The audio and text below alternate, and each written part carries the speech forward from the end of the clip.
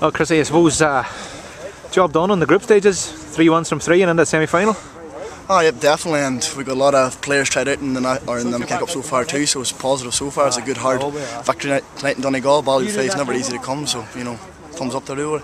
And I suppose it was a game where maybe we weren't on top of our game in the first half, but came out there after half time and really seemed to up at the level.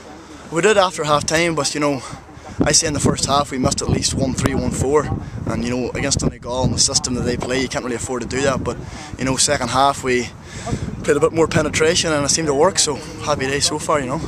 I suppose any time, I know it's on the McKenna Cup, but any time you come down in a Ballybofey and beat Donegal, it's a result worth getting. Look, one of them's a habit, isn't it? And I'm a lot happier leaving here tonight with a 1 rather than a loss. So Donegal didn't want to lose that game, nor did we. We're here to play for a county and play to win. So good result, hard fought, and you can see by the guys' demeanour after the game, we're very, very happy with it. From your own perspective, back from Australia, back in kicking around ball again, how have you been finding it? It's not too bad. I've been doing a bit of work around the club and stuff like that there, but it's just different running patterns and different things like that there. But I'm happy playing behind the ball and half back. Quite happy tonight, so I'm very happy to be back. I suppose from your own perspective now, you're in the McKenna Cup squad. It's to try and nail down that place for the National League and then look on ahead to the summer. Look, that's the goal for everybody, isn't it? We're all here to play for a spot, and the more people playing hard for a spot, the better we're going to be. So definitely competitive. This place up for grabs. Tell me, do you think that the time down under, like the spending, I suppose, the life of a full-time athlete, has it improved you in any facets? Definitely, I've put on a fair bit of bulk and stuff like that there. We're a lot fitter and probably a lot wiser too. But more experience, and that counts when you're playing county football. You want to be the best you can be, and definitely down unders, I have no regrets about it.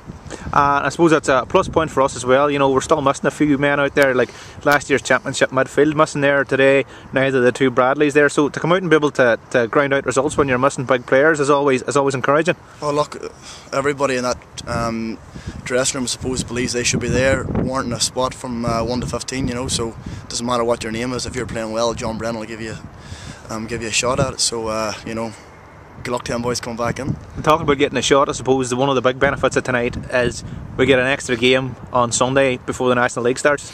Definitely, and if all goes well, hopefully 2 extra games. So as many games as we can. Challenge games are challenge games. The McKenna Cup's competitive. It's hard ground, usually harsh conditions. So it's as good as the real thing. So hopefully we get another 2 games, but Sunday comes first.